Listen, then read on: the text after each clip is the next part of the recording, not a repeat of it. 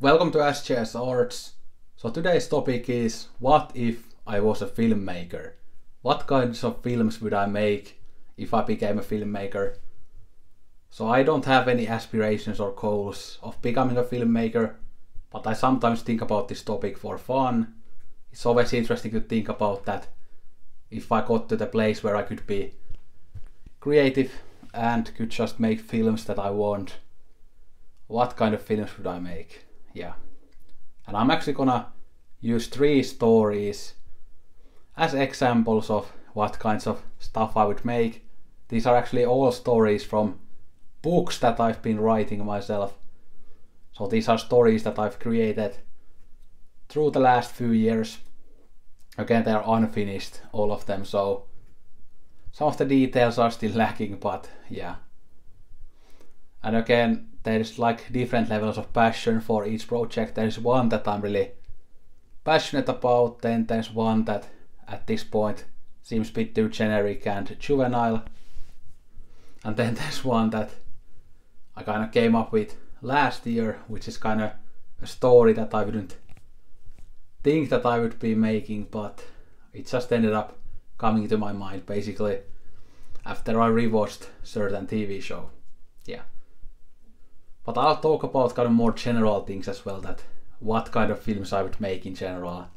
What type of music would I make, what type of cinematography, what type of stories and themes, what type of characters, those types of things. And by the way, I would love to see response videos to this if anybody wants to do them. Again, I think this is a very interesting topic and you can again think about this topic from many different angles. So if anybody wants to do a response to this, go ahead and I would be happy to see them. And you can also of course leave comments as always. So now I'll talk about my influences a bit. So there are a few directors that I think would be like very direct influences, and of course all of my favorites probably influence me in a way or another, but I think there are some that I would be stealing some ideas from them. Although I definitely have this idea that if I was a filmmaker I would want to make films that are as unique as possible, but of course at this point in cinema history it's pretty hard to be very unique, but I would try to find some like unique angle to these topics and stuff. But Mike Leigh is one big influence. I think I would want to explore those types of characters that he does, that again, characters that aren't in the high place in society, characters that have lots of flaws but also lots of beauty in them. They have their quirks, but they have their good things about them. They are very humane, and I would like to see the characters in a very empathetic way, and I don't want to look down on them. Yeah. So that would be definitely an approach that I would take. Yeah. Then Fassbinder is another one who tackles some of these similar types of themes as Mike Leigh, but from a different angle. And again, I would also be making lots of queer films probably. Again, not all of the films will be queer stuff, but some of them will be, and one of the ones that I'm gonna talk about is that it's a gay story, but then another one isn't, and then third one has some gay characters, but it's not like a gay story. Yeah. But yeah, I would also kind of want to explore things like class and all kinds of taboos and things like that, and various types of relationships like Fassbinder did as well. Yeah. And I think the tone would be fairly similar, that again the films are quite dark, but there is also humor in there, and there's also heart, and there's also more happy moments in there, but they would be probably quite bleak at moments depending on the film. Yeah. Again, I wouldn't want to use the same kind of tonality in every single film, but I would like to switch it up a bit. And I love dark humor, so that's something that I would want to have in lots of my films. Yeah. Then Bellatar is someone who is really big influence on one of these films in terms of the visuals, not otherwise that much. Then of course there's influence from other art forms as well. I think one big influence would be Dostoyevsky. Again, both the kind of the visual sense that you get when you read his works, but also the bleakness and those big philosophical themes and stuff. Obviously, again, I wouldn't be able to do it in the same way as he did, because he's one of the biggest geniuses who ever lived in the planet, but I would take some influence from him. Then Éric Rohmer would definitely be a big influence, especially how he creates the characters and how we find so much about the characters through the dialogue, how we find about their philosophies, their quirks, their emotions, their whole belief systems through the dialogue. So that would be something that I would have lots in my films, those very intellectual discussions, and I would have those types of characters in my films, that characters that are very smart and often intellectual, but not perfect. But yeah, so Éric Rohmer would be a big influence in terms of character and in terms of dialogue too. Then also there's the Jean-Pierre Lude character in the film Mother and the Whore by Jean Eustache, and that would be a big influence on the characters as well, because I would probably have some kind of snobbier and also pseudo-intellectual characters in my films, because I think those characters are often fun and interesting to me. Again, I think some people hate those types of characters, but I really like them, so yeah. But anyway, let's move on from the influences and talk about my stories. Okay, there is 3 of them. One I'm passionate about still, one of them I've kind of forgotten, not totally forgotten, but kind of moved on from. And then there's another, the third one, that is like very random in a way and very different from everything else that I would make. Yeah, but let's start with the one that I'm the most passionate about. And this is a story that I came up with like a couple of years ago. So it's a story about an 18-year-old guy who still lives at home. His parents find out that he's gay and they kick him out of the house. Again, he just graduated high school. He doesn't have a job. He doesn't know what he wants to do with his life yet. He has 200 euros in his pocket and he gets kicked out, so what will he do then? Yeah, that's the big mystery. And this story starts in a very intense way. It starts with a fight between this family in their family apartment. It's kind of this city apartment, few bedrooms and living room, kitchen, etc, etc. And the father is shouting at the kid that I'm gonna fucking kick you out and I cannot accept you now, and things like that. Again, not with those words, I'm just paraphrasing that type of stuff that he's gonna say. Again, they are kind of Christian conservative family, so they cannot just accept their child. And we don't actually find out how they find out about his homosexuality. We just go straight into this fight, and then like 5 minutes after, the kid is walking in the streets of this big city. The cinematography, by the way, is in black and white, so everything looks really bleak. And again, it's influenced by Bellatar's cinematography a lot. Again, I won't make this film as slow, but it will have that kind of bleak atmosphere to it, as a Bellatar film would. Yeah. And again, I think this would be a very existential film where we really kind of explore kind of the existence of this one character and these big themes about human cruelty, big themes about trauma, and what can be the meaning of life to these people who have like very traumatic pasts. and when they keep reliving trauma, where can they go there, and can they find happiness, and how would their healing process look like, or can there even be a healing process? So this is an extremely bleak film. So when he goes walk down those streets, he goes to a restaurant and he meets this guy who's like around 40 years old. He's a gay guy too, and they struck up a conversation, and they again find out that they have some similar interests.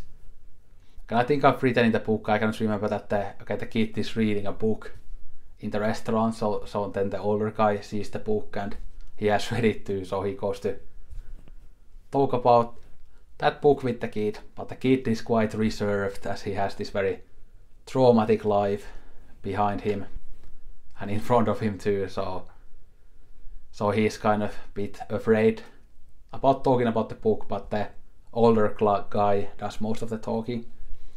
But then in the end, our main character, the 18-year-old kid, goes with this older man to their apartment, and I won't describe the details, but yeah, and he ends up living there. Again, this older guy seems like a nice guy at first, but there's a bit of a more of a kind of a controlling and exploitative way about him too. But he's like kind enough to let the guy live there, the main character, and feed him, give him some money and stuff. But then when our main character sees that the older guy is not like the kindest person out there, he leaves, but he doesn't have any place to go and he doesn't have that much money. But then he meets even a more awful guy. I don't actually know how they meet yet, I haven't again worked out all the details, but the next guy is like a total sociopath. So the first guy was quite awful, but not totally awful. There was some good in him, but the second one is someone that is just pure evil basically. So if you have seen Mike Leigh's Naked, obviously there are these two awful characters. There's the David Thewlis character, but then there's the total sociopath, so you can kind of imagine that. Although again, these characters aren't like David Thewlis, by the way, but I'm just saying that there's kind of a bit of a similar contrast as there is in Mike Leigh's Naked. And again, he has this two-night thing with this more awful guy. He kind of struggles to escape this sociopath because he's again even more controlling and a total piece of shit and very violent as well and abusive. So yeah, but then in the end he gets out of that and he goes back to wandering the streets, and again there is these big tracking shots of him like walking in the streets and looking all existential and stuff, looking very very sad, contemplative and stuff like that. Yeah, and these shots are again often like very wide and very beautiful, and I'm gonna utilize the architecture a lot in that too. And yeah, but then he ends up back in the first guy's apartment and he goes live there again. Yeah, so there are these two guys that he meets, but again there the first guy that he met, that he is with now again for the second time, he doesn't like change his ways and he's still very controlling and an asshole and everything. So yeah, our main character just doesn't get a break. And then I'm not sure how this story will end yet, but it will probably end in a not a very optimistic way. I don't know yet, but might end in suicide or something like that. Or maybe the end will be kind of open, that we don't know exactly where he goes. He might be just walking somewhere and we have some like beautiful shot in rain or in fog where he just walks looking down on the street, looking all sad and stuff, something like that. Yeah. Again, there would be influence from Bellatar, then I think from Mike Lee's Naked, and then some Fassbinder films like Fox and His Friends, for example. Yeah. But I think this is the one that I'm really passionate about. I think this would make a really good film if I could kind of see my vision come true that I have in my head. Again, there's very specific look for it that I have in my mind. And the visual aesthetic will be very important. Yeah. And again, this wouldn't be very easy film to watch because it's so dark and bleak. But I think if it came out good, it would say a lot about trauma and human cruelty, about finding your way in life and things like that. But yeah, I'm really excited to write this book someday and finish it. Again, I've written a bit of the beginning, but not the whole thing, as I still have some story elements that I need to work through. Yeah. But then the second story is the one that I actually came up first out of these three. This one that I just described was the second one, but this is the first one. So this kind of sounds to me like a bit more generic and juvenile now that I'm a bit older. Although this is supposed to be kind of like a dark comedy. Again, it's kind of inspired by this Charles Bukowski's Post Office and this TV show Californication.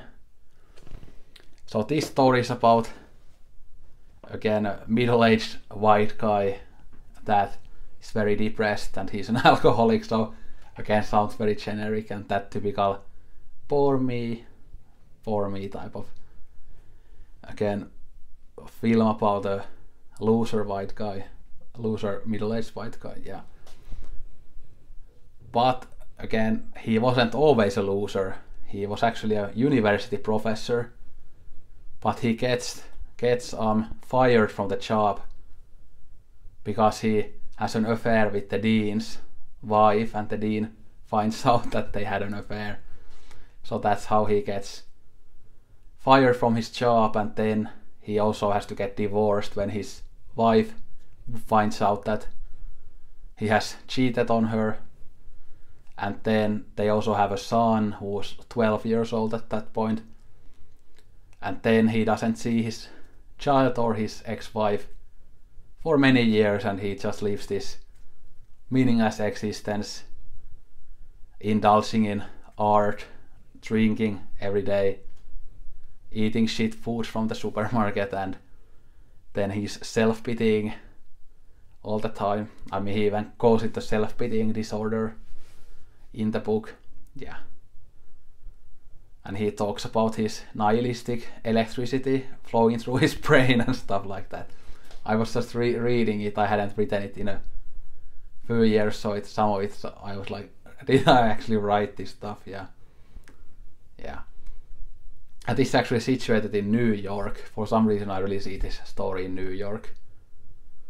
And this guy, even though he doesn't have a job and he's an alcoholic and everything, he kind of has money from his past, so he can actually support this meaningless lifestyle, even though he doesn't have a job. Yeah. But then there is this kind of redemption arc that he goes to a bar one day and he talks to the guy working there, and then he has a long walk after that bar and he starts to think that, could I actually redeem myself like the waiter in the bar said that? Could I actually change my life? Yeah, and then he kind of realizes that he's walking the street where his ex-best friend lives, or at least used to live. They haven't seen each other in a few years. And then he gets the courage to go knock on the door and see whether his ex-best friend would kind of accept him back into his life. And he does, and then they have a long conversation. This is actually the point where I have kind of stopped writing, but I know like in broad strokes how the story will develop after this. So they have a very long discussion and they talk about life and how he could get his life back together, and he's still kind of very confused that whether he actually has the guts to become a better person or if he wants to continue the self-pity, the alcoholism and that stuff. And yeah, then after that there is this up and down journey with him through redemption. He tries to get in contact with his ex-wife and tries to again create a relationship with his son that is now 17 years old and who he hasn't seen in 5 years because the mother got the sole custody. So then again they don't accept him back immediately, but he tries hard, but then he gets some fucks up because he's obviously addicted to alcohol and stuff, so he cannot just in a moment's notice stop that. And again, by the way, I know so many alcoholics from my own life, pretty much my whole family, so I know alcoholics like inside out due to that. So I think the portrayal of alcoholism in this film will be quite accurate because I know what these people are like, unfortunately. Yeah. And again, this character is inspired by Charles Bukowski a little bit, then Hank Moody in Californication a little bit. I mean, the fact that he sleeps with the Dean's wife and has that affair, like, I mean, that's something that Hank Moody would do in Californication. I mean, doesn't he even actually sleep with the Dean's wife in Californication? There's the Peter Gallagher, the actor, the character, and he sleeps with his wife. Wasn't he like a dean or something? Yeah. I mean, actually just realized that actually didn't inspire that part, but I just realized that connection. Yeah. Yeah, where was I? Yeah, so an accurate portrayal of alcoholism, and then again this kind of will be funny, just like Bukowski's books are. I don't know whether I will have like the horse tracks in here or anything like that, but there are certain things that are similar. Yeah. Again, this is kind of like a fairly generic story. Again, this kind of middle-aged white guy who is depressed. Again, that's been done so many times, but I'll have to think of a more kind of creative angle to this still. But I think the basic story is good. It's just quite generic, yeah. Although this will probably be mostly just about the humor, but there will also be some emotion there. And the character is, by the way, like a full-on snob as well, so there's these fun intellectual rants in the story as well that will create lots of the humor. Yeah. And again, I'm not sure how it ends. Again, it won't be like that sentimental Spielbergian ending where everything is okay, but it won't probably be like full-on bleak either. Yeah. Will be something in between, I think. Yeah. But then let's move on to the third story. It's actually a fantasy story, believe it or not, so that's why I said that this will be like something completely different. So last year when I actually rewatched Game of Thrones, it like really for some reason inspired me to try to create my own fantasy world. I don't know how that happened, but it just happened like naturally. And this is actually still in quite an early stage. I know the kind of basic world and what it would be like. And it's actually kind of a Game of Thrones copy, again, in the way that there are like these different kingdoms and stuff that have different ideas. And most of them want more power and stuff, so in that way it's a bit similar to Game of Thrones, but also very different. So here we don't have like families and stuff like that, and no dragons either, but it will have that kind of political battle stuff that we have in Game of Thrones as well.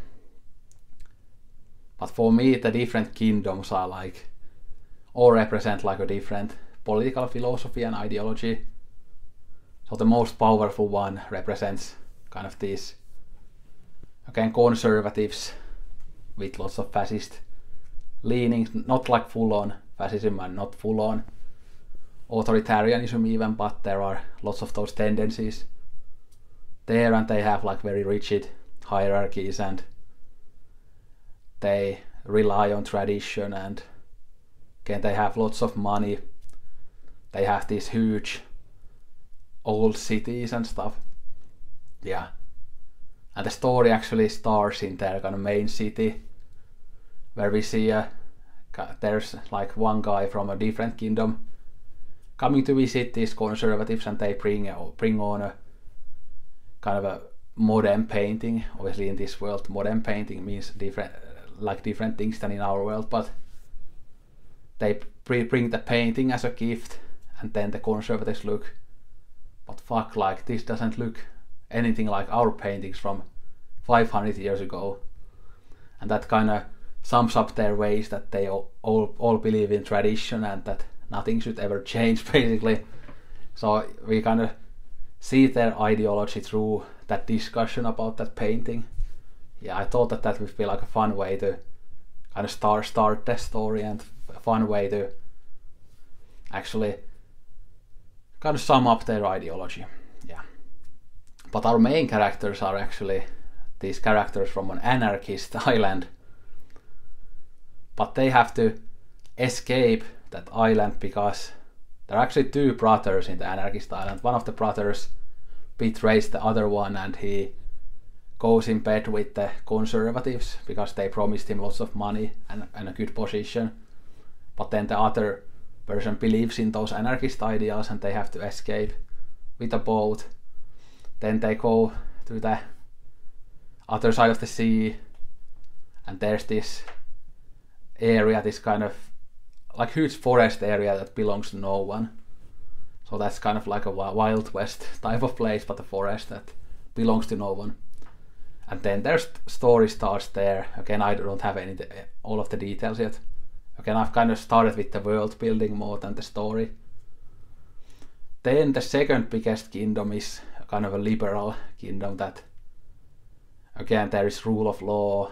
There are some freedoms to the citizens, more than in the conservative place, but there's still quite a lot of issues with political power and scheming and stuff like that. But it's for the most part a very functional city, and it's kind of like a mix between some of these other societies, so there's a bit of everything there. And they have this huge like city with these beautiful white buildings and stuff. Yeah. But then my favorite kingdom is, they are people called the divine beings, and they are these kind of like, how would I say, kind of people who love art and they love luxury.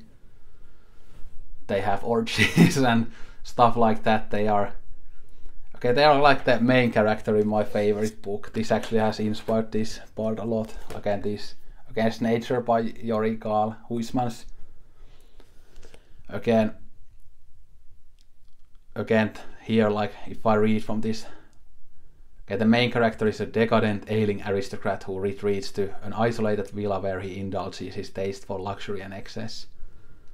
So that's the type of people that they are. They love beauty, they love aesthetics.